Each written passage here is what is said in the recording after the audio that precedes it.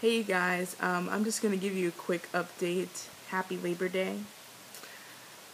I did a 5K this morning. The good news is that I cut 8 seconds off my time, off my best time.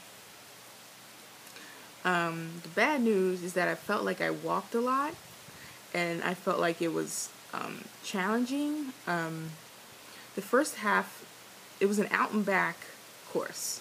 So the first half was like a steady incline until we got to this park, and then we ran around the park, and then it was downhill. So obviously the second half of the race was easier than the first half. But yeah, it was just a steady uphill incline, and it hurt.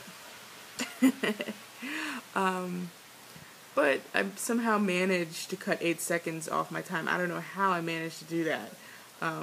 I did feel like I walked a lot. Even when we got to the park, like, my calves and ankles hurt so bad that I pretty much walked the whole way through the park. My ankles hurt. Or not just my ankles, but my calves. So, I could have done better. So I guess that's the bad news. The good news is that I cut 8 seconds off my time. So it is what it is. I wasn't really expecting to set any crazy personal records or anything, so that's fine. Improvement is what I'm looking for. So, thanks. Bye.